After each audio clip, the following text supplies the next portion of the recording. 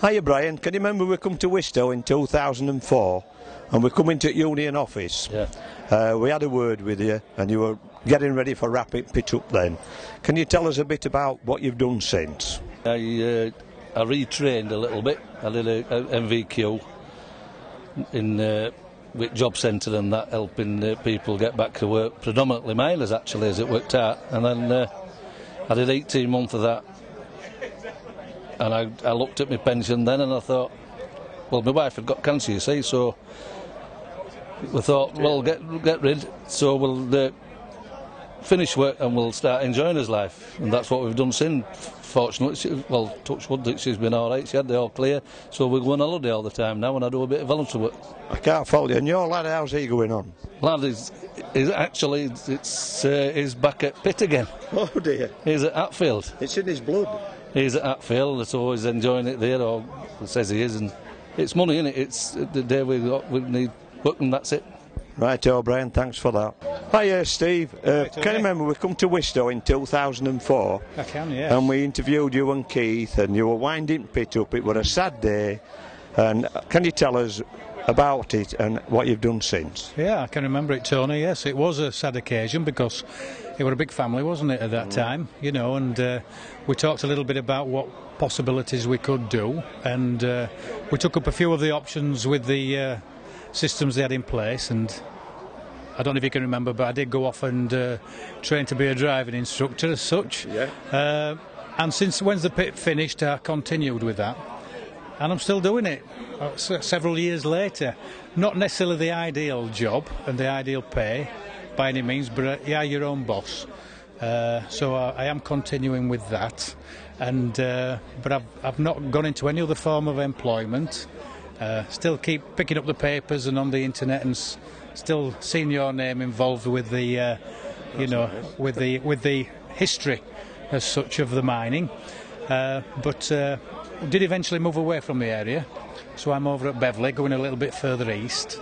I remember, Steve, when I were an overman at Lofthouse and you and Keith were lads. We were lads. And you were my timberman. We were, that's right, Tony, yeah, we were. And we saw Tony as our leader, as our guy to dodge wherever we could. But yeah, we were young lads' ideas that we could move the earth as such, and well, yeah, you give us a future, didn't you? I tried. You tried, that's true. You give us a good bearing, and we're still here. We haven't come away with any major accidents or any injuries, so you must have taught us something along the way. Hiya, Colin. You've trailed all the way from Wakefield. You brought some lovely weather with you. Very nice. What do you think about this reunion? It's been a right good turn-up. I'm really pleased. I've seen a lot of blokes today what I haven't seen for 18 years, and I'm really pleased, like, you know. And it's Do you recognise them all? Well, when they speak I do, but, you know, some has recognised me and some haven't, like, you know. Yeah. So there's a lot of water gone under the bridge, Colin? Oh, a right lot, aye. Since we've been in pits, isn't there? Yep, All right then, Colin, thank you for that. Right, from 2004, Tony, I moved on from Wistow to be a shift manager over at Moncton Coke and Chemical Works. I lasted there 2 years. Different type of people, different environment, different type of management. Didn't suit me, so I looked for another job. Got myself another job local to home. It was a marquee company. I got made up as yard manager for them, and unfortunately with recession it went under. At the time I was looking for other work, and I just dropped on a guy who I knew quite well from Wistow, who were doing some training work at Hatfield for a company called Power Fuel, which was Richard Budge's company. He said, make myself available and go through and have a talk to them if you're interested in a job. I went through, had an interview, and I got offered a job as a deputy. So from where I started, I've ended up back, and I've been there since. The only thing since then, from Richard Budge, who went into administration in December 2010. We went through administration. I thought we were going to be out of work again, but fortunately we got took over by a bank, ING. They have paid all the debt off what we're owed to the previous bankers, and we've been managed by a new company called Hargreaves. They're managing the company on behalf of the bank, as they are not mining people. Big changes in the as we speak now and in the near future. It's been fetched round to how we used to work back in UK old days. So I'm really looking forward to the challenge of it next 12 months. I've been going through a battle to get the Nacods Union recognised that outfield. It's taken us 18 months after being taken to the ACAS by my previous manager, but I stuck it out, managed to get us union up and running. Earlier this year, every time I dropped on people that, from my old pit, Wistow, it was at a funeral. And I'd made a decision last year that I would set up and look at doing a reunion for Wistow miners. And fortunately today we've got a smashing day for the reunion, as you can see, and I'm looking forward to meeting all my old colleagues. Hiya lads, it's nice to see you all deputies together again. We're going to talk to David about his accident he had at Wistow first. Yeah, well, to tell you the truth, it wasn't my fault, obviously. The machine were coming in about 20 yards out. We'd had a bad shift, and I'd got some sprags on the stage loader for load, and I just forgot about it. Last minute I thought I'd go over the face chain to adjust this load, and that's when I grabbed foot mesh. There were no piece of mesh there, and I slipped onto the chain straight over the top. Next minute I know I'm on stage loader and shouting for help or assistance, and I think it was the fitter who heard me and locked the stage loader out. And since then I've recovered by going to rehabilitation centres. Now I can probably walk 3/4 of a mile with my sticks. I drive, I do gardening, so I'm not too bad as you might think, really. And I've adapted to it. You've got to do, haven't you? Yeah. Can you give us a sound check with that? Yeah. So for people for people who aren't aware, they're off. Sorry, Dave. See, my legs are off bit here. There. You can see I've got his camera there. Got your camera, so they're about 6 inches above the knee. But I'm okay, I'm fine actually, I have a good life. You still have your pigeons? Yeah, I've got my pigeons, I go to rugby league every week, so I'm okay. His legs is as solid as his wall. I mean, Brian works at Mining Museum and I see him regularly. He always makes me welcome, like he normally does. I'll just let him tell you a little bit about it. Yeah, Mining Museum, it's in Wakefield. We take people down, show them around the mine, talk about mining, or our experiences about mining, and it's a good laugh. We have a good crack with everybody. We try and make it as enjoyable as we can. Most people do enjoy coming, which I think you've enjoyed going around with us, Tony. Yeah, normally they want me to go on my own. Yeah, we don't like to let him go on his own, he sees too much. I think it's very educational what they do, Tony, what the lads do. They do an actual great job, and to show the history how we've moved on is excellent. So I think it's a credit to the lads that's there doing what they do, to say that they're just normal work people, and now they give these tours underground. I think it's an excellent service that they do for public. Hiya, John. Hiya, Tom. You've got a lovely day today. You've organised this well, you and Keith and Barry and Party.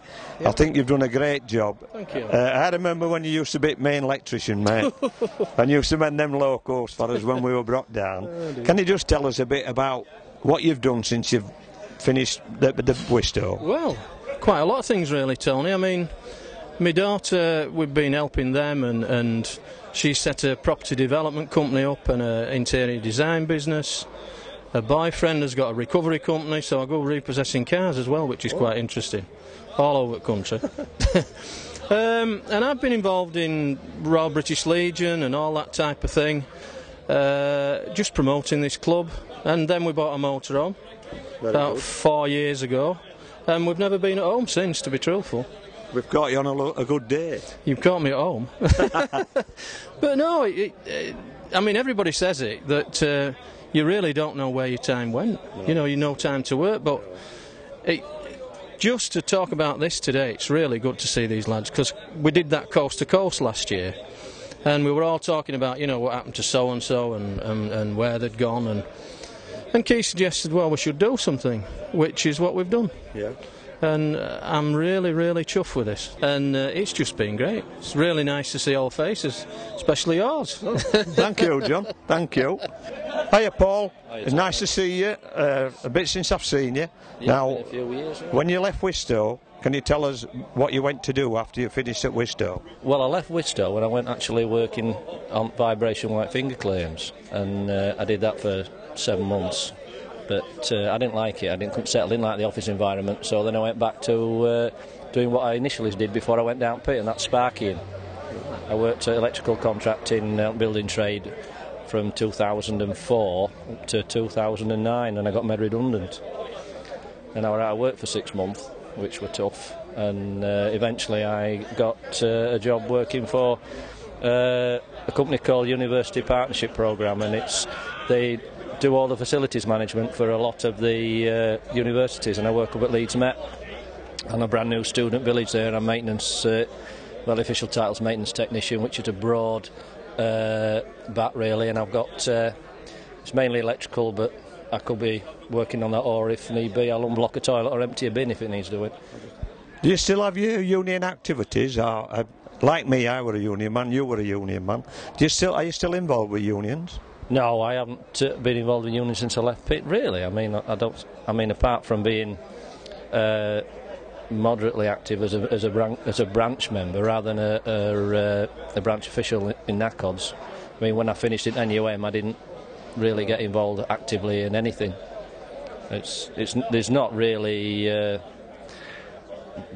the corporate of the place where I work. I think I'd be in a branch of one if I wanted to set anything up.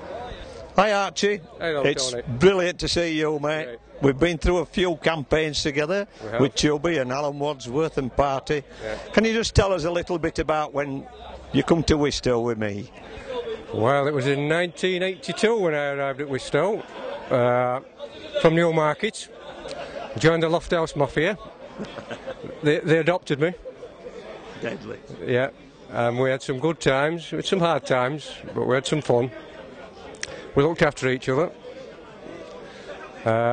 Tony took me under his wing, got me interested in the trade unions, and from the trade unions I got very interested in the Labour Party as well. Come 87 though, I had a bit of an accident. You want to tell him about that? Well, I was out delivering leaflets for the Labour Party, and I came into contact with a tractor, a crop spraying arm on a tractor, and it damaged my spine. I got back to work, but only on the surface, and eventually I finished up at Whitemore, but I took my health retirement in 1991, and then I had a bit of a turbulent time, one thing and another with my health. But when I got to 40, I went to a hospital in Wales, and they taught me how to deal with pain without taking drugs and things, and it turned my life around. And from then I decided I'd go and see the world, so I've been doing a lot of travelling since then. I'm glad to hear that, Archie, old mate. You were as solid as a rock for me. Thanks for that. Yeah. Thanks for the interview, Archie. Thanks, Tony. Hiya, Martin. I remember when you first come to Wistow and you brought your wife and a friend. Yeah, a friend. And yeah. you were a rotten sod. You had them opening hair doors and they couldn't do it. That's right. I were at the other side and I could hear you giggling. Yeah. Now, last time we come to Wistow, we did interview you when you were getting ready for winding down. Yeah. And I think you were moving to another pit. Can you just tell us a bit about that?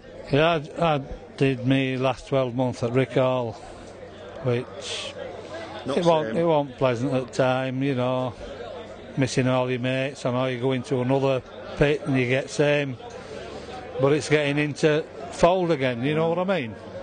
Yeah, we're alright, did me 12 months there, and once Rick Hall finished, obviously that was the end of an era. And what do you do now, Martin? I deliver HGV vehicles for Leeds Commercials 3 days a week, which is very good. Easier than being yeah, a lot easier.